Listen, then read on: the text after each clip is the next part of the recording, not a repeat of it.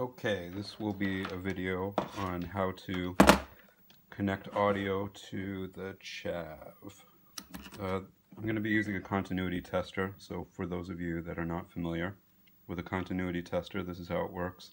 When the two leads are connected, we hear a beep because there's a short. That is useful for working with electronics because we can see when things are connected, like the tweezers are connected to themselves. Or if I have a cable, I can see that my two leads are connected, my two sleeves or the ground is connected, but they are not connected to each other, which is good. That means my cable works. So the absolute simplest way to connect audio is to make yourself one of these things. I have one cable connected to the sleeve of this jack and another cable is connected to the tip. So if we plug a cable in there, I can see my lead is connected to this guy and my ground is connected to that guy. Then I can take this and on this one, this is my sort of test board. I've installed pin headers on the expansion bay here.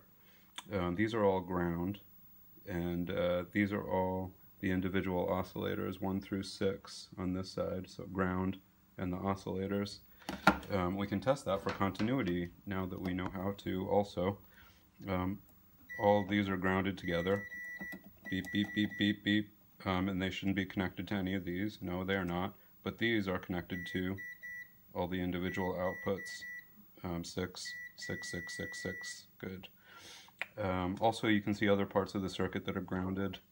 So all of the off pins are grounded because those are grounding our timing capacitors. There are some other parts on the tester board that are grounded. This is grounded. That's where the ground is for the output for the VGA. I think this is ground also for the switches. So that's nice to know. Also, you can see if you're troubleshooting, this is where ground should be for the chip. Hello? Yep, good. While we're at it, you can see how sync is set up too. The center pin here on the sync header is connected to on, or the middle pin, I'm sorry, should be connected to on for all of the sync bus pins on the other side. So anything that's connected to this is connected to the center pin. Okay, so anyway, once you have one of these guys, you can connect ground, or the sleeve, to one of your grounds, and then whatever this is connected to will be connected to an audio source. So I could connect it here, and then I'll be able to hear whatever's coming out of oscillator 1, or I can hear what's coming out of oscillator 2, 3, 4, 5, or 6, or I could do it over here if I want to keep it out of the way. So now we're listening to oscillator 1, 2, 3, 4, 5, or 6. Although the way we set it up, 4, 5, and 6 will probably be out of audio range. They're very high frequency. Another thing you could do is connect your lead to red, green, or blue, and then you can feed some audio into here. It would have to be very loud, but then we can make colors by feeding it into red, green, or blue. So that's a simple thing you can do. Also, you could take an oscillator out, oscillator 1, connect it to red, and now we would be hearing oscillator 1 and also seeing what it does with the video. So if you're not feeling very brave, but you want to deal with audio, make yourself a few of these and then you can patch them around to different places. If you are feeling brave, you can do it the tricky way. Not for the faint of heart, but I'm going to go ahead and show you how to do that. You have these little jacks. I got a bunch of these at All Electronics in LA actually, and they were, I think, 70 cents a piece. So use that resource. You guys have it.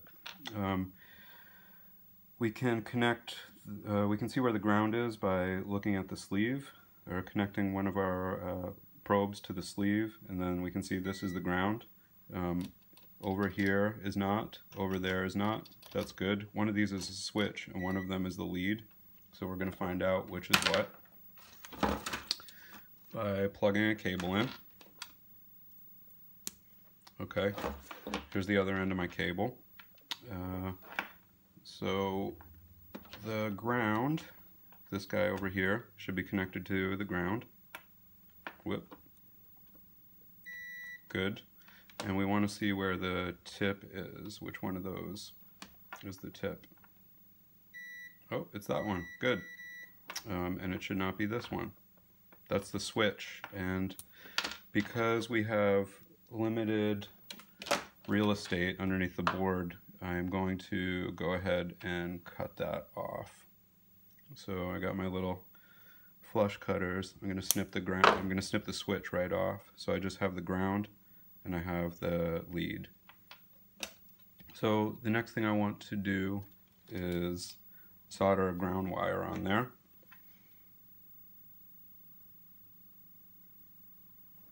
My iron is heating up. I got some other wires prepped here.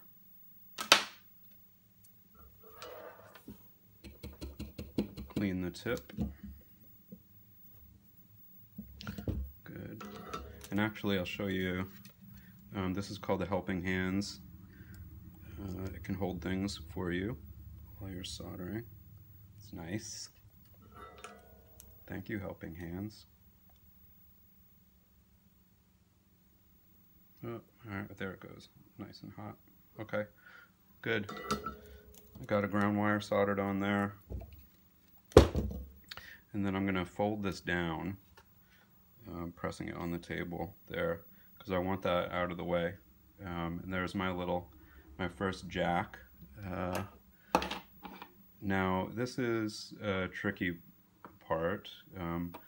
You gotta work quickly and carefully. I'm using this gel control super glue. I'm going to put a little dab on this side.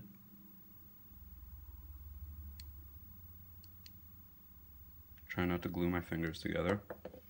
And I'm going to place it right next to this pin on the power jack.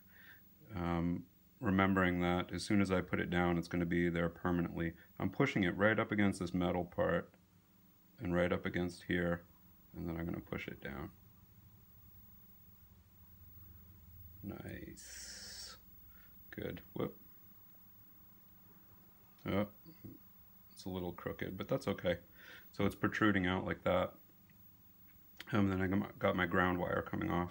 All the grounds are going to need to be, or all the jacks are going to be needed to are going to have to be grounded together and grounded to the board. And this is the way that I do it. These two are right up next to each other and actually glued together for stability. They are grounded together. Then these two are grounded together here. Whoop. Nice and neat. And then I have a wire coming off and they are grounded to the board. So all the jacks are grounded together. We can see that by testing for continuity. Alright, so I got one probe on the ground. All these sleeves should be grounded together. Beep, beep, beep. Good. And then I have the leads right here, and none of those should be grounded. There are no shorts. Good. Once you have your jacks in place, you want to connect those to the board, and I will show you the easiest way that I've figured out how to do that. Let me put a wire on here. We'll do a blue wire. There's my nice little short lead.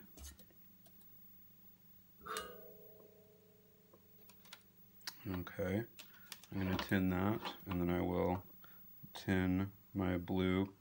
It's easiest to start with the blue, I've found. Whoops. Here, we want to go like that. Almost did the wrong one. There we go. put on my blue wire. Whoop, got a little bridge. All right, that's on there nice and solid. Looks good. Then I'm going to connect a wire to my jack.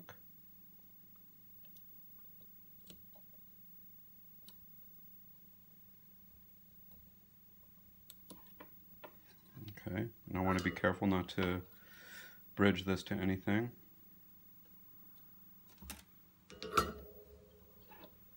Good. I'm going to just snip this little piece off there. Nice, nice. Okay, then I go over to my board. I'm going to put this up on its side. I'm doing blue first because it's the furthest away. It makes things a little bit easier. I'm going to plug this wire into here. Whoop, let's twist that a little.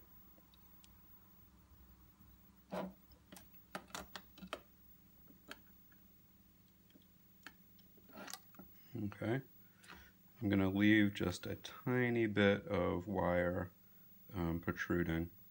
And it's alright if it's already down on yours because it's going to melt the insulation anyway when you try to do this next step. Alright, got that on there, good.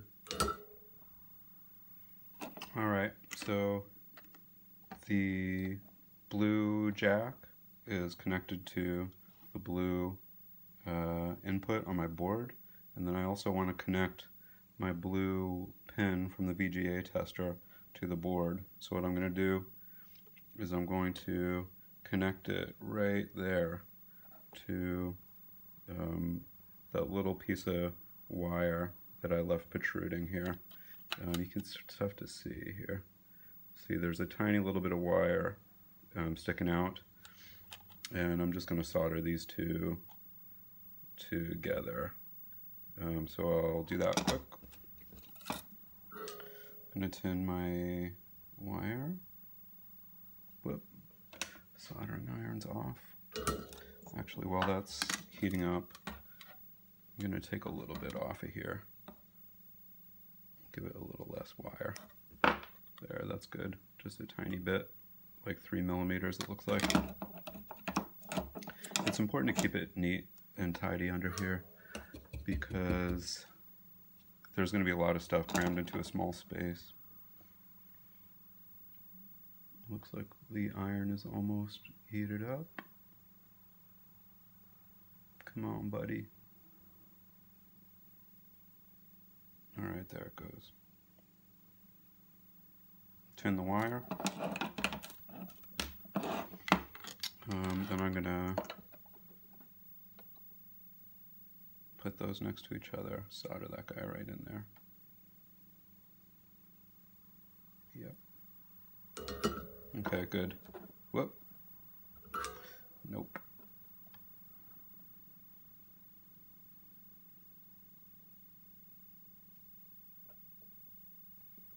Okay. That looks good. Maybe I'll just add a little bit of solder in there. Tricky, told you.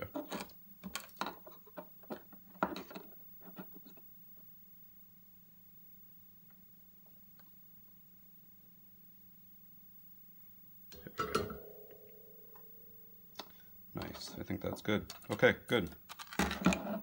Now, let's do some testing. So, if I go over to blue, that should be connected to my lead. Good. And that should be connected to this pin too. Good, great, it's all working, it's hooked up. So what that means is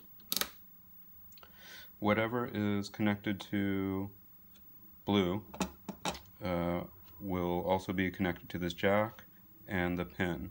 So if I send audio in here, I will be able to see it, and if I send an oscillator to here and this is going out to a mixing board or an amplifier, I'll be able to hear whatever oscillator is connected to blue. So let's look at that over here.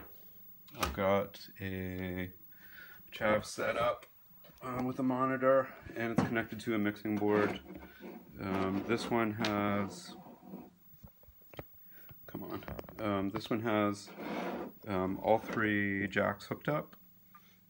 These are going to a mixing board's aux outputs right now, and I have each aux doing a different frequency band. So red is connected to the high frequencies, green is connected to the middle frequencies, and blue is connected to the bass. Let me fire this thing up. I'm just using the power jack here, not battery. Good. Let me put that on black. Good. Cool. Okay, so I'm going to play some music and we'll see what happens. The highs, we got a little bit of mid-range. When the bass kicks in, you'll be able to see more blue. And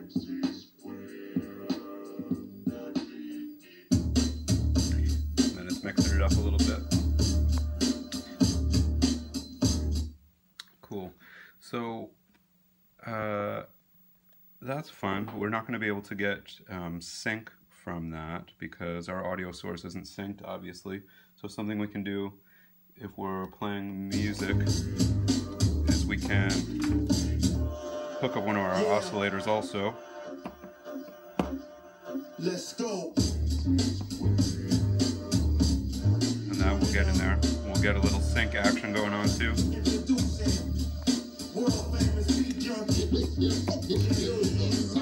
Alright, let me stop that. So another interesting thing you can do is we can hear the outputs that are connected to pins. So I'm going to disconnect these from the audio outputs from the mixing board, and I'm going to connect them to audio inputs. So they're all going to individual mixer channels right now. Let me turn those up a little bit. And now, let's see if I patch out oscillator 1. Can you see that? To red. We can hear it and see it.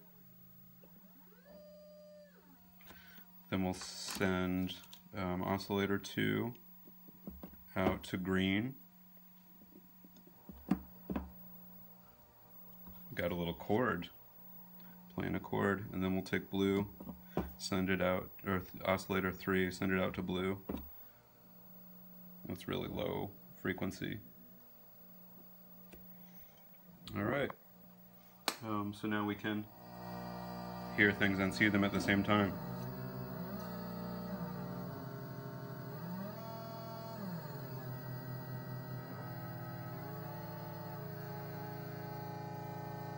Fun. Okay, thanks.